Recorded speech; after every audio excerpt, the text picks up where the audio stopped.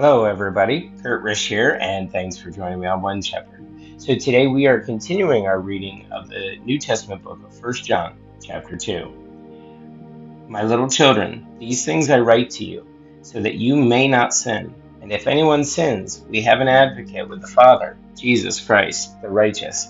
And he himself is the propitiation for our sins, and not for ours only, but also for the whole world. We do have a word study, guys, here. The word is advocate. The Greek here is parakletos, and it is Strong's Concordance number 3875. The Greek word literally means one who is called to our side. This could be a comforter, a consoler, or a defense attorney. In John 14:26 and 15:26, the Holy Spirit is called our parakletos, our comforter. Here, Christ is called our parakletos, our advocate. While the Holy Spirit works within us to comfort and help us, Christ represents us before the Father in heaven. The two Paracletes work together in perfect harmony. Continuing with verse 3. Now by this we know that we know him, if we keep his commandments. He who says, I know him, and does not keep his commandments is a liar, and the truth is not in him. But whoever keeps his word, truly the love of God is perfected in him. By this we know that we are in him. He who says he abides in him ought himself also to walk just as he walked. Brethren, I write no new commandment to you, but an old commandment which you have had from the beginning. The old commandment is the word which you heard from the beginning. Again, a new commandment I write to you, which thing is true in him and in you, because the darkness is passing away and the true light is already shining. He who says he is in the light and hates his brother is in darkness until now. He who loves his brother abides in the light, and there is no cause for stumbling in him. But he who hates his brother is in darkness and walks in darkness, and does not know where he is going, because the darkness has blinded his eyes.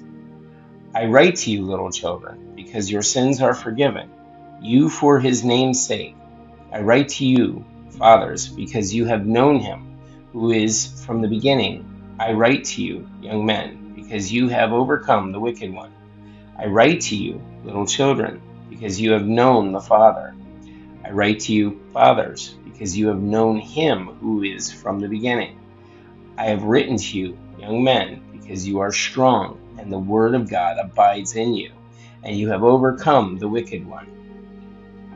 Do not love the world or the things in the world. If anyone loves the world, the love of the Father is not in him. For all that is in the world, the lust of the flesh, the lust of the eyes, and the pride of the life, is not of the Father, but is of the world.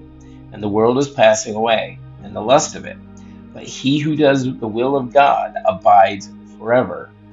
Little children, it is the last hour, and as you have heard that the Antichrist is coming, even now many Antichrists have come, by which we know that it is the last hour.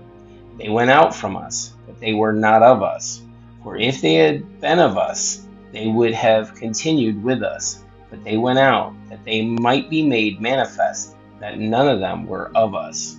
But you have an anointing from the Holy One, and you know all things. I have not written to you because you do not know the truth, but because you know it, and that no lie is of the truth. We have another word study here, guys. The word is anointing. The Greek word is charisma, and Strong's Concordance number 5545. The Greek term charisma is related to the title Christ, which means anointed one, and is used in the Greek for the anointing of a high priest. The anointing here depicts the impartation of the Holy Spirit to a person.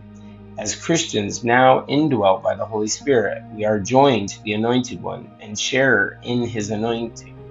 Therefore, we can know all things with respect to truth and falsehood, because the Spirit lives with us. We know that all we need to know in order to resist the temptations of false teachers and to live godly lives in this world. Continuing with verse 22, who is a liar, but he who denies that Jesus is the Christ. He is Antichrist, who denies the Father and the Son. Whoever denies the Son does not have the Father either. He who acknowledges the Son has the Father also. Therefore, let that abide in you, which you heard from the beginning. If what you heard from the beginning abides in you, you also will abide in the Son and in the Father. And this is the promise that he has promised us, eternal life. These things I have written to you concerning those who try to deceive you, but the anointing which you have received from him abides in you, and you do not need that anyone teach you, but as the same anointing teaches you concerning all things, and is true, and is not a lie, and just as it has taught you, you will abide in him. And now, little children, abide in him, that when he appears, we may have confidence and not be ashamed before him at his coming. If you know that he is righteous, you know that everyone who practices righteousness is born of him. Guys, that's it for our reading of the New Testament book of 1 John chapter 2. Thank you so much for joining us. May you have a great day, and God bless.